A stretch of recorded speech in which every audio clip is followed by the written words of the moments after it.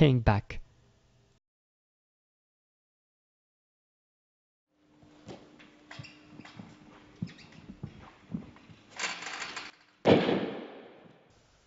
Okay guys, so the next move we're going to show you is the ping backflip. So what you're going to need, whether you're outside or inside, you're going to need a nice horizontal bar to use. These are great because they've got a bit of flex in them, but use what you've got.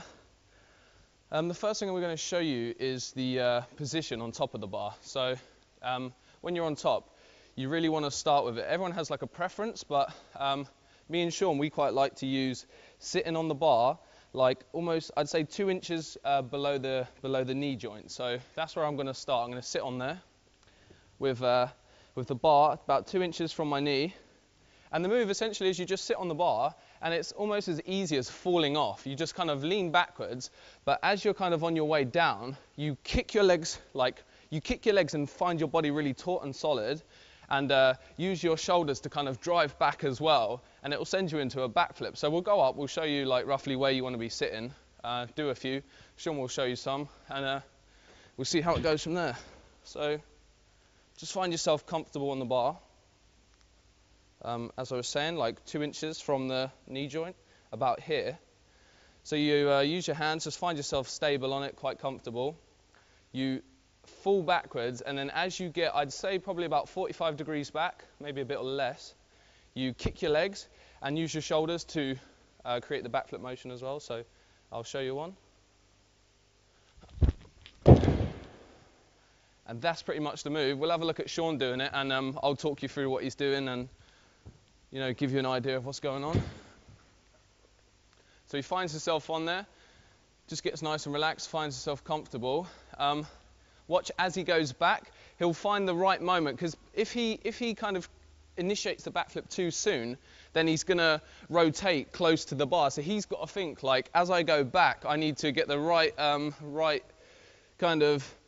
angle so that it's not too high and not too far back, because if he's too far back, he's probably not going to get the flip in. So just check it out as he does it, and you'll find it.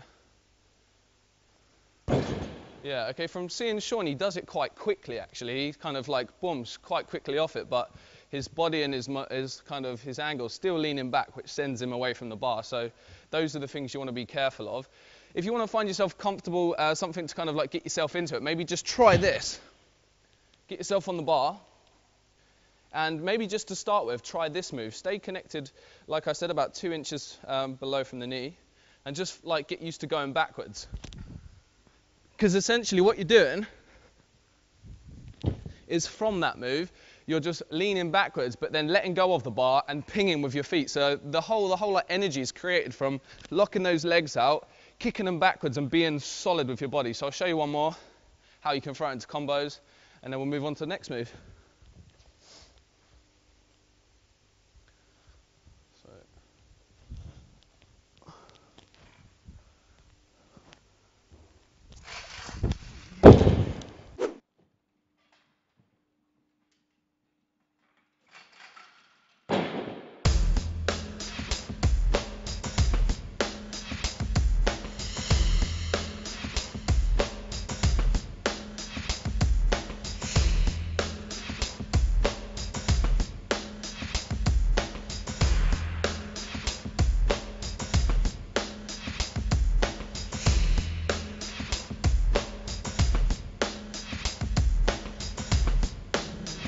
Okay guys, so I've showed you the ping back 360.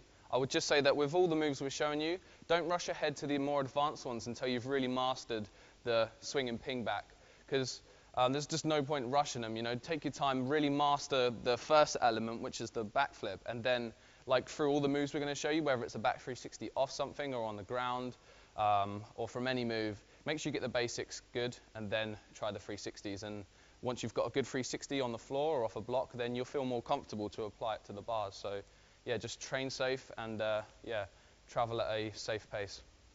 Peace.